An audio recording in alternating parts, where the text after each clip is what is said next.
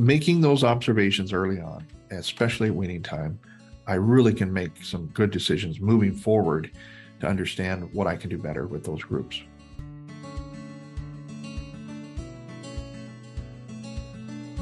Hey, I'm Shay Keister, and I am your host for the Casual Cattle Conversations podcast, where we connect you with beef industry experts and leaders to improve your own operation.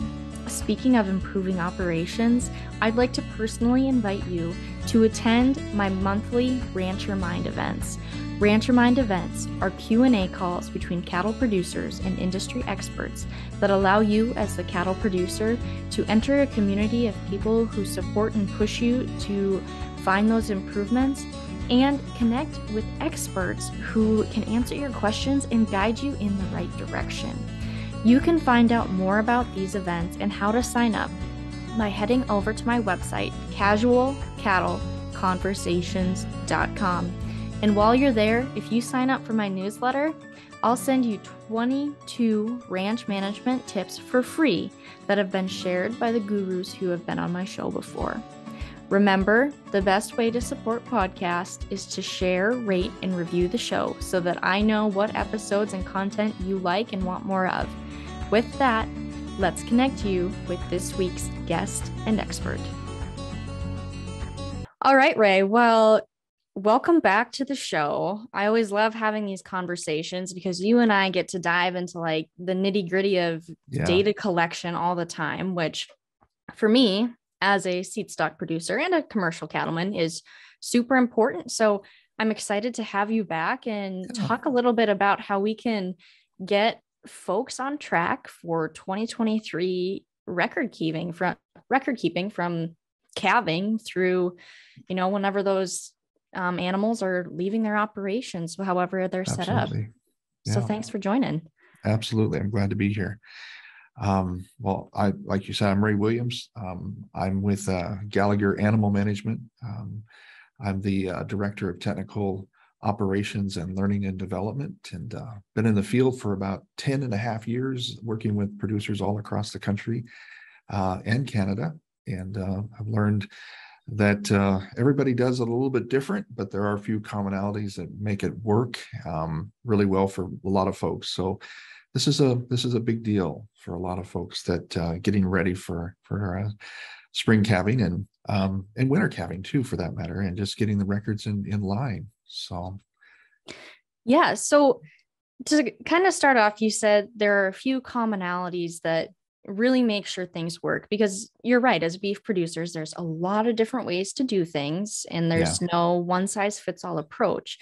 So what are those commonalities with record keeping that are certain that they're going to help keep your operation on track and in line and eliminate some of those messes and frustrating times and well, did you write this down or did I write it down or where did it go? What are some of those commonalities that can help folks out? Well, and my grandparents, they wrote it all down. My grandmother had a ledger, and she wrote down all the information as they went out in the field and got calving records and such. And I think that I've learned a lot from that and my own experiences and such about, get the basics down quickly, because you don't have a lot of time. Of course, you have a mama cow that's usually pretty antsy anyway, and trying to keep her at bay while you're trying to get all this information. But if I can at least get the basics, like the sex of the animal, get the date of birth, of course, is going to be pretty obvious, but just make some observations. How was the birth? Was it complicated, or did I have to pull the calf? Or, obviously those are things that I want to record against the mama cow as well, just to kind of make sure that we're doing everything we can be for genetic purposes and that type of thing. But just making general observations about a calf is so important to do.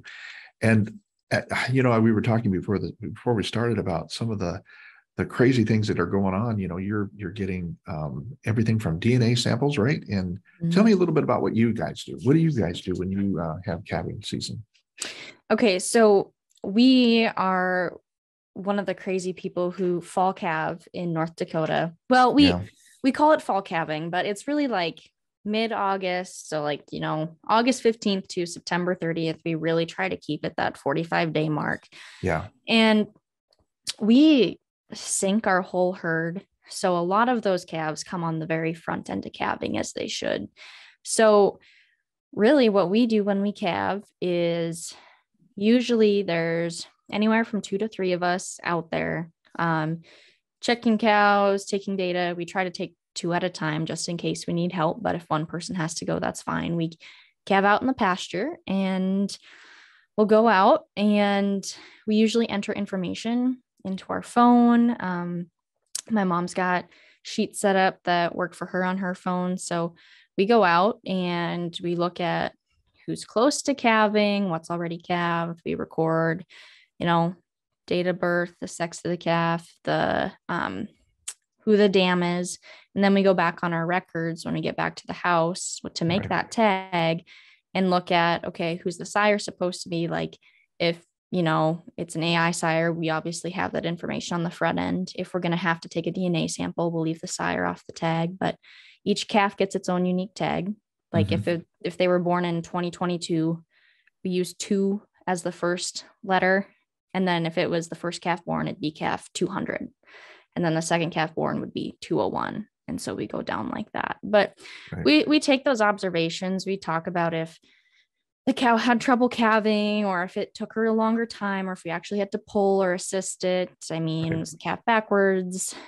Did the cow have an attitude issue that was a little much for us? So we take all that information down. But we're a registered herd, so we're DNAing everything. We use EIDs, we tattoo. And so, but we do a lot of that when calves are closer to weaning, just because that's a lot that happens to the calf's head. So we try to not put too much stress on the calf at one period of time if we can help it. So, and that's why, we take birth weights at calving too. Obviously, we don't use a tape. We actually lift them up and weigh them and use a digital scale. But do you use a sling to put underneath the calf and lift so them we onto have a suspended scale? We've tried slings, and we have a hard time keeping the calf in the sling.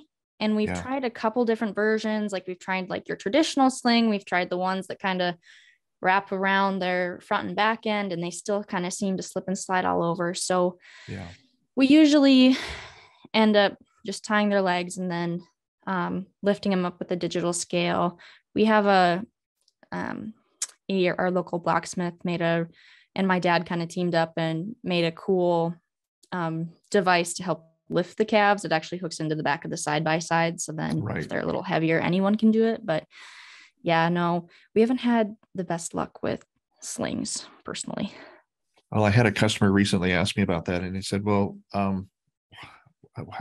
what's the best way to weigh a calf in the field? And they're always looking for some kind of device and whatnot to help them get that done and do it in a short order. And, with the side-by-side or or an ATV out there, some of them have come up with different apparatuses, everything that from a Z rack that pops into the back of the stinger on the back of the rig.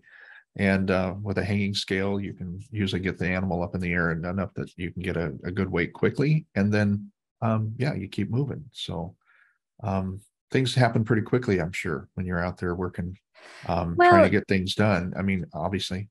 And like you don't, it's a stress on the calf a little bit. It's a little stress on the mama. So you want to be quick and get the calf back to its mama and sucking and doing whatever they need to do. But so I know like on our operation, there's multiple people collecting that calving data, and ultimately it gets back to one source. So like, what do you see on that end with producers, Ray, as far as making sure that data stays organized if, maybe multiple people are out there?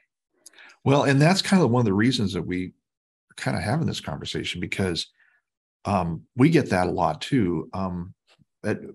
Advice, what advice do you have about that? And we tell folks all the time, I said, whatever works for you, but to get it back to the office or get it back to the house in a way that you can read it and get it recorded or enter it into a computer or whatever you need to do. but yeah, you start out in the morning or even before that with a game plan, and you have, if you're going to have other people doing records for you and with you, it can be written down. Like you said, I love the fact that you put it on the phone.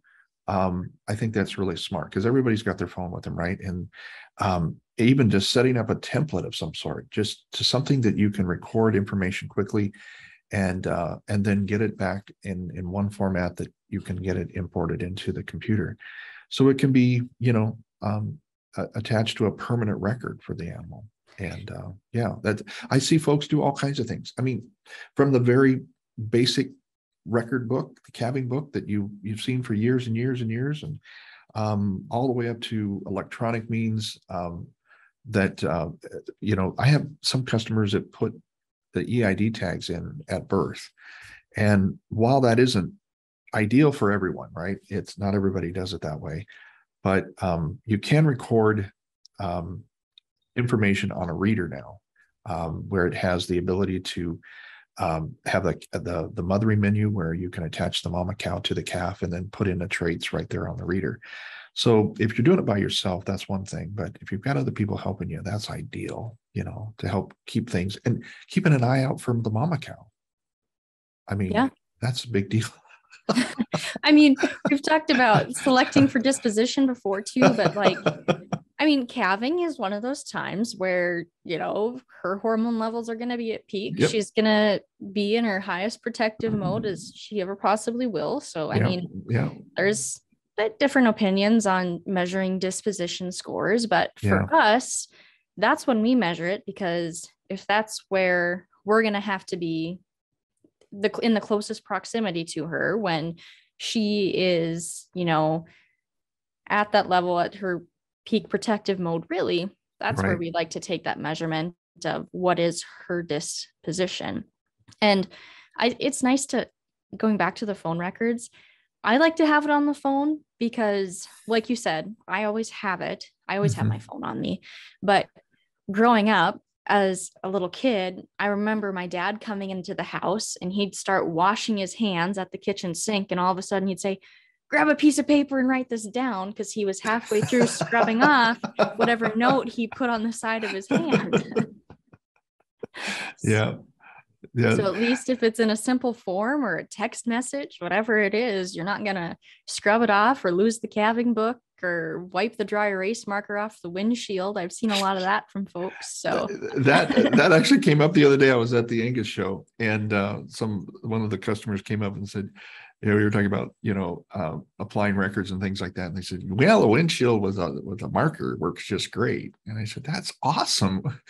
My wife, we used to homeschool our kids back in the day, and the chalkboard was the front window of the in the house, and they used dry erase all over the window, and that worked effectively well. I mean, I'd come home and you couldn't hardly see out the window. There was so much stuff on it. So that's one way. And then, one customer said, yeah, I use 2x4, whatever I can find in the back of the pickup. And of course, it's usually the husband and the wife that are standing there in a booth, let's say, asking about scale equipment or readers and that type of thing. And he says, yeah, it's time to get a method of recording information. And she says, that's right, because I'm tired of getting it back at the house on a piece of wood or something that's got blood or something else on it. Mm-hmm.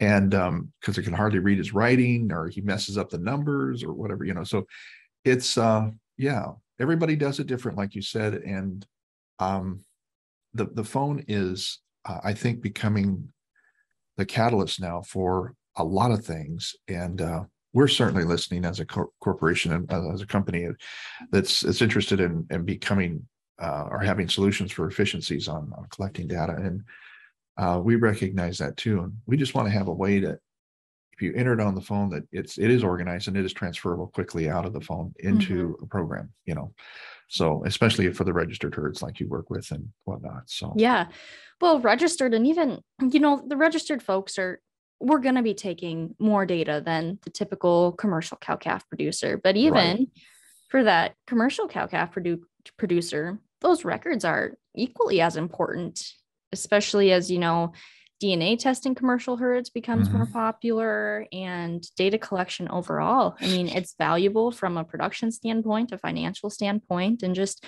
making sure that your business is sustainable and able to be passed down to the next generation if you wish for it to be. Hey folks, it's Shay here, and I want to personally invite you as my listener to take the next steps in improving the profitability of your operation by signing up for my 2023 RancherMind series. The RancherMind program consists of producer-driven monthly calls that cover topics such as developing a reproduction program, labor challenges, cattle marketing, business development, and goal setting. I bring on industry experts each month to answer your specific questions. I also provide extra resources and a place for you to keep networking and moving forward without requiring you to leave the ranch. For more information, head over to my website, casualcattleconversations.com, and select the RancherMind Event tab. Let's keep moving individual operations and our industry forward. Now, I want to go back, and you and I had talked about this a little bit. I mentioned how my family has our tagging system for numbers. What do you see as an effective way for people to give that calf a unique ID and when to do it, especially as we go about entering this information digitally into pre-created templates and platforms? What do you see as effective and ineffective? Well, a lot of producers across the country in the past have just made the calf number the same number as a cow, as a dam. And while that it works well for those that are not really keeping a digital record, it's a disaster when you're trying to do digital recording. So keeping a unique number on the animal is absolutely paramount. What you guys do with the date at the beginning of the prefix is really smart too. And you can still keep the essence of the mama's number on the calf until at such time you have a weaning. You change the number at some point. You can always do that. But if you can put a majority of the mama's number in there and then put the date, then it just keeps things straight. There's also the international date code system that's been adopted by literally everybody all over the world. It's a great system. But it's an alphanumeric type thing where A through Z represents a number, a date or a year code, and B, C, D, whatever it might be that year, would precede the mama's number on the calf. So it's just another way of keeping the numbers dissimilar, because that's really the best way to keep things and keep everybody individual. So you can have an individual record down the road if you want to in the digital market and the digital pieces that you're working with as well. So. Yeah, my grandpa and I use the alphanumeric system on our commercial cattle. So it is nice to be able to age your cows and off that letter and still be able to tie it back to who their dam was as well. Right. So it is nice. And we'll leave a link to that worksheet or that sheet that is the international date code. And it's something to consider. If you don't already have a regimen for your tagging, it's an easy way to reference your animals as you move forward. And it's awesome. I use it all the time, and people from all over use it. So it's a good way to do it. Whatever works for you. I mean, whatever works for you in your operation. Well, and I think that's the big thing, and we've already talked about it a little bit, is that it has to be something that works for your individual operation and makes sense for those who are helping. And one of those challenges is having multiple generations on an operation who all have to be able to understand and use information effectively. And, that might, in my mind, the older generation, I'm not going to get my grandpa to enter calving info on an app necessarily, but I know, but he is a little more tech savvy than he lets on. He can FaceTime but he has a hard time with buttons on Yeah, iPhones because his fingers are so big, but right, he will keep calving records. And every time he comes in the house, I can look at his calving book and I can put it in my phone if I need to. So right. there are ways around it. Now, we're kind of talking about like, getting started on the right foot. And we've talked about like, kind of different ways to keep records. We talked about people who use the calving book to the windshield to using your phone, and trying to get things on a digital format. We've talked about individual animal ID and making sure you have a good system there, and kind of tying that back even to understanding the cow's birth date and Yeah. age. What else do you think, cattle producers need to keep in mind and have a good system for to make sure that their records are in line throughout the year? Well, there's a lot of things that can happen during the early stages of the calf's life. And, that first vaccination time, about 3 months in, is a good time to kind of measure things up again and just kind of compare that calf to the rest of the herd. And if you can get a weight on the animal at that point, if you can't, I mean, sometimes it's just impossible because you're just trying to either get them, like I said, first vaccinations are branded or whatever you're going to be doing that first 3 months. And then because some people don't even see that calf again until weaning time, right? Mm-hmm. But establishing an average daily gain is really important. By the time you get to weaning time, we want to really see how that animal performed. And if there's, a death or some kind of a problem that's happened or the animal gets sick, it's so important to really make sure that that's recorded too, just to kind of see what the symptom is and what the issues are. And any type of issue that could cause trouble for you, the rest of the herd is really important to keep track of too, right then and that first few months of life there. But yeah, that's from that first set of data at the beginning of life all the way to weaning time. Everything that happens comparatives to the dam's weight and weaning time to make sure that the animal has grown to the right spot is so important to understand. And so when you guys wean your your calves rather, what are the measurements that you're looking for right then and there at that time as well? We take those weaning weights, and, as we're taking weaning weights, we look at how are they measuring up compared to the rest of the herd, Right on. and how is that cow been measuring up year after year? Are Mm-hmm. her calves consistently at the top? Are they right in the middle? Or is she, producing calves that consistently wean on the lower end? So, Right.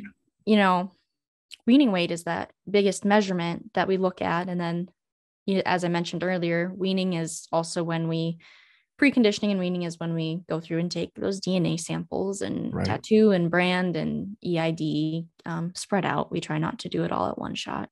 Right. Do you find it tough once you gather all that data to sit down and kind of analyze things too? What point do you sit down and just go, gosh, especially after weaning time, to really evaluate the dam's performance? We try, but it's probably something we could do a little better job at, because we'll look at the sheet and info briefly. It might be the next day after weaning because everyone gets tired, right? No one wants to do office work right after Yeah. they've been outside all day. But we look at that calf performance, and, we do look at how that cow performed, but it's something where we could, probably do a little better job at it. But, having any cattle producer try and sit down in the office can be a challenge, Yeah. because a lot of why we do what we do is because we love being hands-on and Right. out there working. But I think it's a mindset shift that needs to happen in the industry, is to spend a little more time looking back at those records and that cow performance. Well, and it kind of ties back into even at breeding season, Mhm. if that information is gathered season over season, it certainly makes the job at breeding time a lot easier too. If I've got a cow that's been exposed or has been AI'd, and how has the performance been? Did she take the AI or not? what year over year have happened. Has she been open more than once? There's just so many genetic things that we're looking for, right? That this information is just, there can't be enough of it actually in my mind, because I want to make money on my animals, right? It's an expensive operation if I don't keep track of the things that can cause trouble. And I look at these records as one of the best ways to know what to call, at the end of the day. What is it? First of all, what does it cost to grow an animal? And then my calling decisions have to come from these records as well. And I've got a really good memory. It's just not very long. I think we all suffer from that. We make observations, right? And then we think, oh gosh, I'll remember this. And I don't, because I need to have it in front of me when I'm working animals, especially at breeding time as well. And that is, that breeding time. So with our calving period, we AI'd our cows a few weeks ago, right? Yeah. And that was something that when we were going through and trying to determine those matings for AI, that was something where we were saying, you know what, this cow hasn't been performing. She doesn't get to be bred again, and we don't really have any tolerance for open cows on our operation. They don't get a free ride. So no, but it's too expensive, but we have to keep those records, Mm-hmm. If she's left a calf, I mean, sorry, right, but we can't afford to keep you around if you're not going to produce. Well, and, even keeping records that can help me make a better sire decision too. I mean, I'm looking for a small calf that grows fast, right? Mm-hmm. But yet, the pairing can be off a little bit and we can have trouble, but that sire with a different dam does a phenomenal job, so there's all these observations that can be made. And like you said, there's some that you just can't have any tolerance for because they just do cost your operation. The feed and everything that goes into an animal, if they're not going to produce, it's just not worth having. So yeah, this is all part of the cycle of this information, this data. And, I talk to college kids all the time at some of the schools, and they're worried. They're like you. They come back to a family farm and they want to be successful. They have a family to support. And this, I know that there's a lot of folks that don't embrace technology the way we think they should. I mean, I'm getting old and I have trouble with technology too, but I've learned that, and I know a lot of producers have the same story, that they've learned that there are tools that make it easier for me to pay attention to more details. Mm-hmm. And I think that's the key to this. My grandfather and my grandmother probably wouldn't embrace the technology that I, work with today. But if they could have seen the results of some of the data analytics that we could have looked at, and just looking at information on a paper, they can see stats that actually can help them do a better job. Mm-hmm. And I don't know, the kids say that. They say, well, I'm going to take all this technology home and I'm going to put it on my family farm. And the follow-up is sometimes it doesn't go so well because dad has a way of doing it, and that's the way it's going to be done. And but they come around. I mean, they come around. They see the efficiencies. If you've got a good group of cows and you can make some good decisions based on some great data, that's what they really need, and that's what they want to. So you see some conversion. And then I've seen people come to the booth and to our, we talk to folks all the time all over. And I've got one customer down in southern Missouri, and he's 75 years old, and he has his smartphone. He doesn't like it as well, but he loves the scales and the readers, so he can take care of information a lot faster. And like your dad, he's got big fingers, so it's hard for him to hit the buttons all the time. Mm-hmm. So we've developed some technology that allows him to speak text, and you can do that on the phone too. But he talks to the phone, and talks to the app, and it just dictates all that information in for him.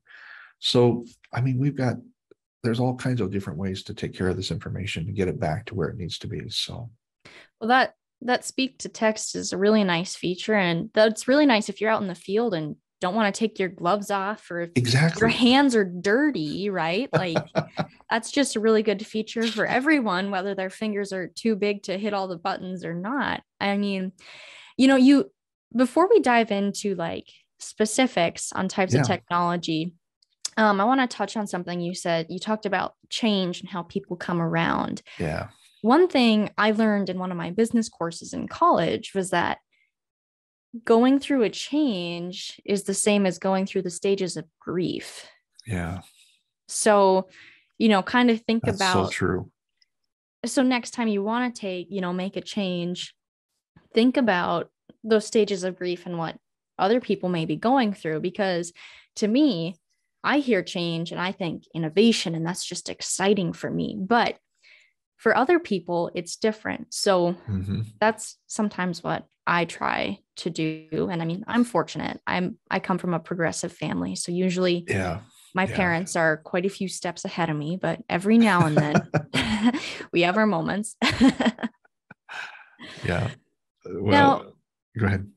well, I just, we've talked about types of records, ID systems, ways to take records, but what what does the technology look like today? I mean, you already talked about the speak to Yeah. text feature, but how can producers create that fully integrated system on their operation to make it easier for them, even though it's a change? Right. Well, I mean, if they've got a computer and they've got the ability to, they're on the internet and they can open up an app or a piece of software that, um, I use the word dashboard a lot. It's basically just seeing a lot of information in some pictures and some graphs, and seeing some feed efficiencies, seeing herd performance efficiencies, all in one shot. The technology is driving to a simple format that allows you to see a lot of information quickly and make decisions and about animal sets and groups really, really quickly. Um, I guess one of the things too is that the shotgun approach, as they say, is one way of seeing it, but there's going to be questions. I mean, you can go through a lot of data quickly and just look for exceptions. You know, I teach that to folks all the time. Just, okay, here's a string of data that's got all the animal information on it, and it's all lined up in a column. And okay, now go down this column of average daily gains as an example, and pick out the ones that are not normal. Because you can see an average. You can literally, just by looking at it, any trained eye can look at it and say, hey, this is off, not right. So you hit one of those animals that's off, way off. Or you sort it by the smallest or the least amount of average daily gain to the largest, and then kind of analyze the top and the bottom of that list to see what makes the most sense. And you can see trending very quickly by just doing that one exercise alone. And while we use average daily gain and the overall herd bell curve, from the lowest, performing to the median to the high performers, on the other side of the bell curve, I want to see that information at fingertip, and I want to see it on my scale. If I've got an animal in front of me, I want to see that history right now and see where that animal falls within my herd. Animal performance can be measured, 100 different ways, but I'm looking for herd average. I'm looking for herd dynamics. If I'm not getting what I need, I can take that subgroup, that's the group that's not performing, and put them on a different ration. Let's say, sort them off, put them in a pen, and feed them differently. And then I don't have to spend the money on the whole herd to get the whole average up to one way. And then my high performers, yeah, I take good note of that. What is that? Why is that happening?